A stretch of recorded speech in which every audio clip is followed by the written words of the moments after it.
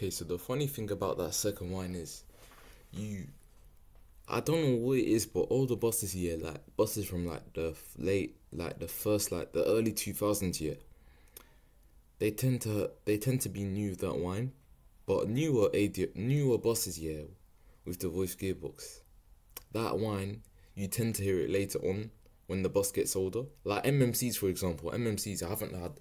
I mean I've heard some MMCs with it, but it's bare quiet at the moment. So we still need to give MMCs a bit of time to age. But buses like Enviros, Gemini 2s, like they tend to get the wine, but it's as the buses get older. But buses like Gemini 1s, you tend to hear that wine when they're first new. Like B7TLs, DB250. Them chassis is right there. You hear the wine on them when they're first brand new, but buses like newer buses, you just hear it. Like you tend to hear it when the bus gets older, not when it's brand new. I don't know what it is, but the first wine you hear it on all you hear it on all Voith buses. The first wine for a fact. But yeah, when most buses are brand new, the voice tends to be bare quiet. Like you can mainly hear the engine. But yeah, me personally, I prefer the second wine. I love this. I love that second wine. I think it's just music, bro. Like, it's just interesting, yeah. When you hear the pitch of it against the engine, like, it's interesting. Like, just hearing them two sounds together, and the fact that it sounds different on some buses depending, like, the type of engine it has. Like, it's weird. Like, it's interesting, man. That's what I love about Voith. Like, how the gearbox wine will sound different on like different types of engines. Like, bro, okay, we all know without a fact, yeah, DB250 sounds the best with Voith. We all know that for a fact. We all know that for a fact, obviously, but like, yeah, it's interesting, man. That's part of the reason why I just love Voith, man. But yeah, also that first wine, I'll show you a clip, because like on some buses, yeah, mostly the second wine starts to get louder as the bus gets older, but some buses actually get lucky, and it's rare for this to happen, but the first wine that I showed you a clip of will start to get super loud. But it's rare to find the first wine getting loud.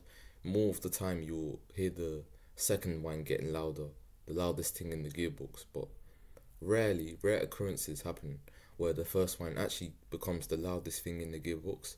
Let me show you a video, hold on.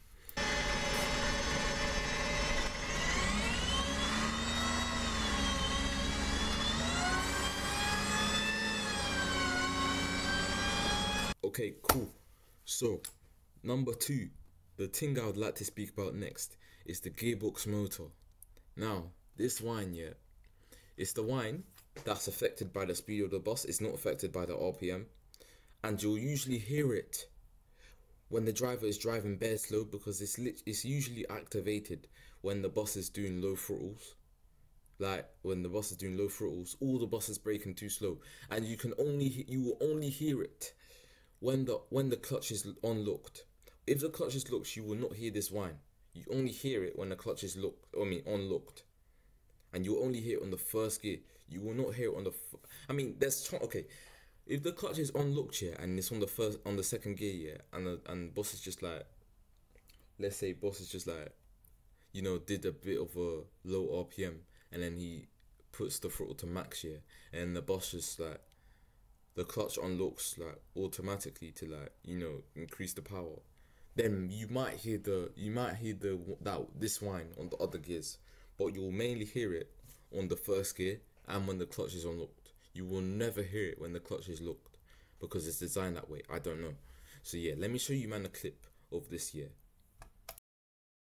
I don't know if I'm going to email them and say, is it another cell? Yeah.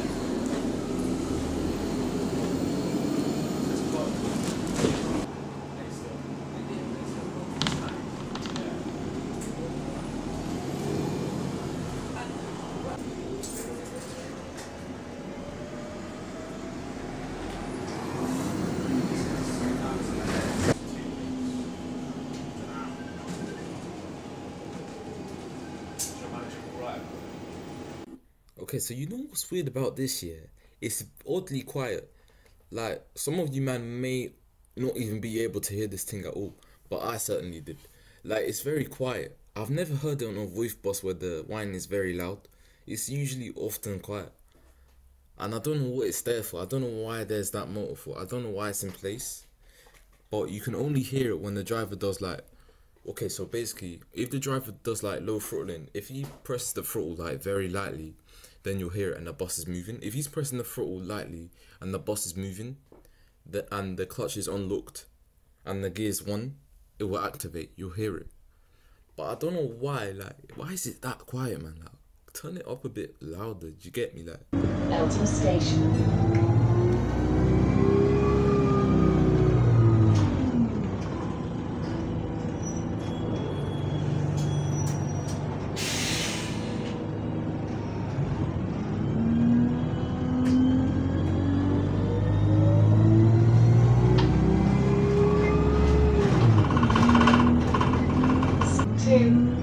Elton Station.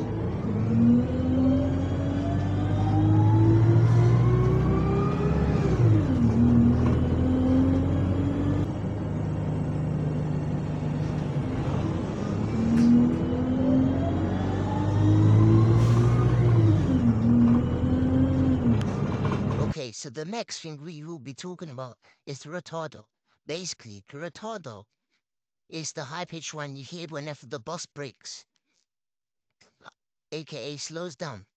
The purpose of the retardo is to help save fuel for when the bus is braking, so that fuel can, like, just basically fuel efficiency. That's basically why the retardo is there.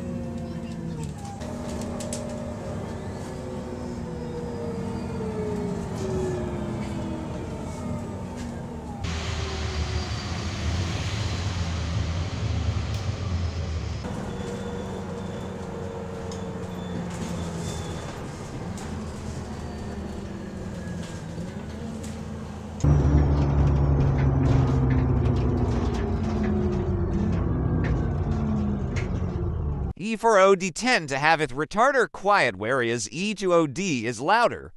Most of the time.